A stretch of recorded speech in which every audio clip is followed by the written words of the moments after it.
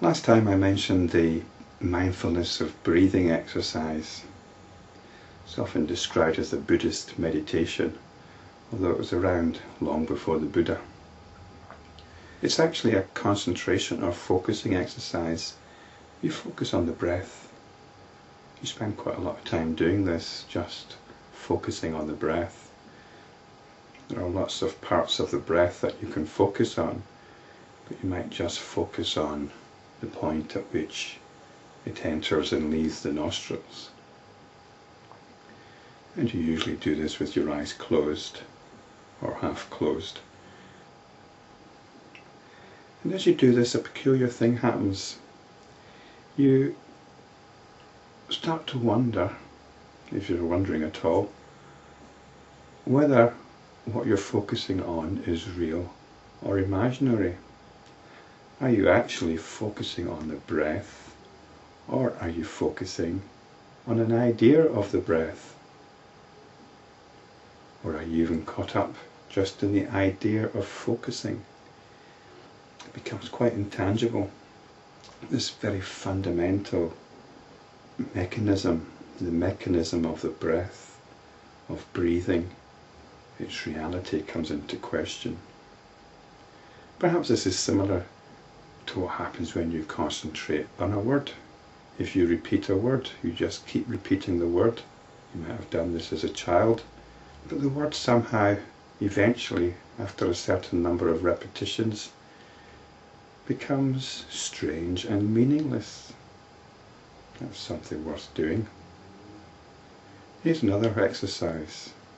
Perhaps you could close your eyes right now and take your attention to the palm of your hand. Now I'm asking you to focus on the actual palm of your hand, not on what it might be touching.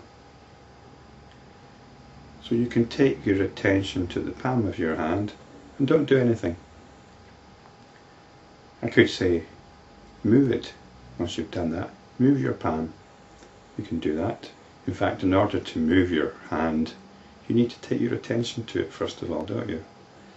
But let's not bother about moving it. Let's just take our attention to it. Again, not to what it might be in contact with, but just to the palm of your hand.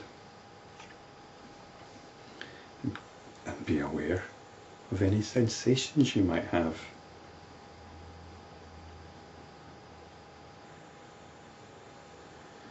Now, what's actually going on here?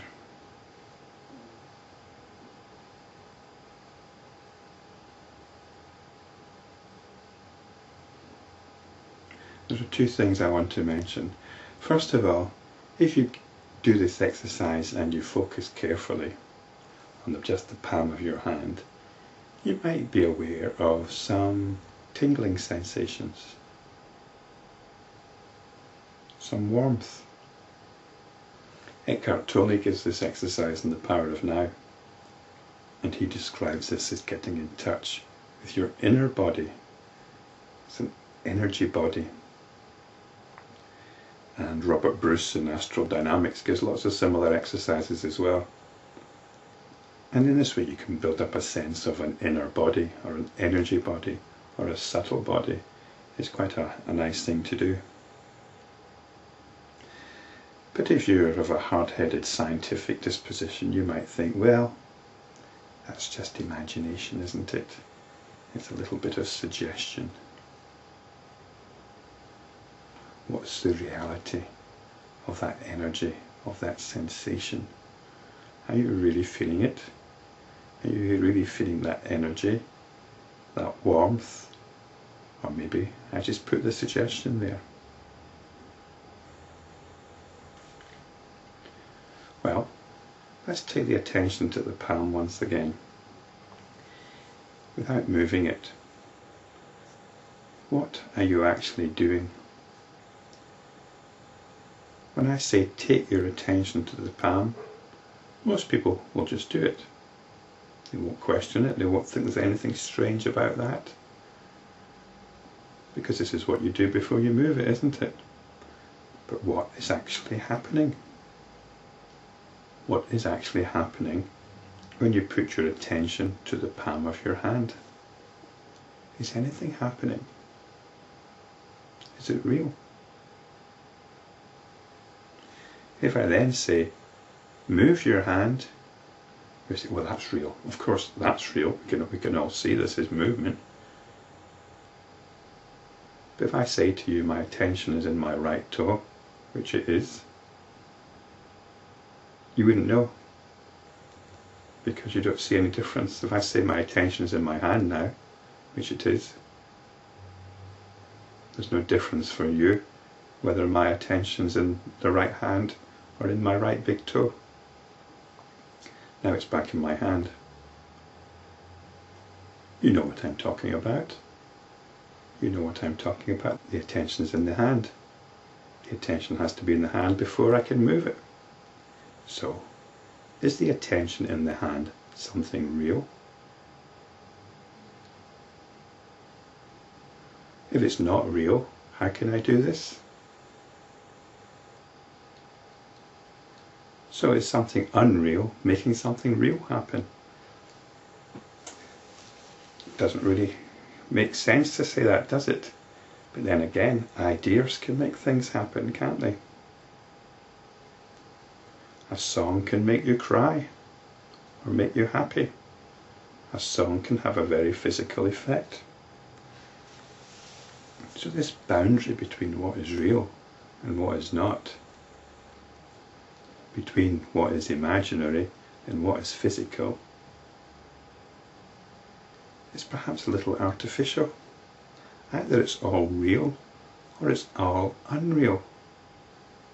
How can something unreal affect what is real?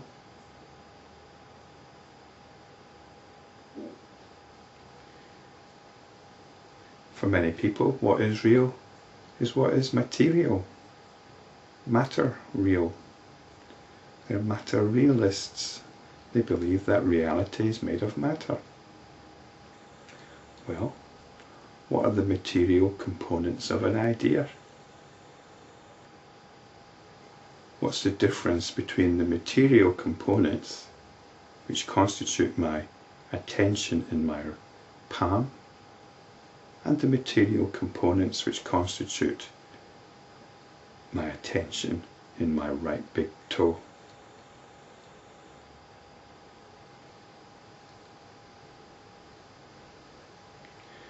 I don't know about you, but it strikes me as rather absurd to talk about the material components of the attention.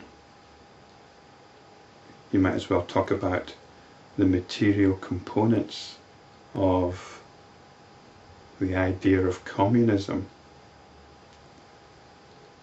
or the material components of a song. What are the material components of a song? Is a song its recording? If that was so, then there wouldn't be any songs before the age of recording.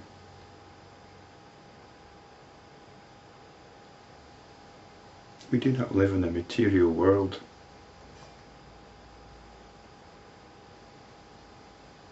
We do not live in a physical world.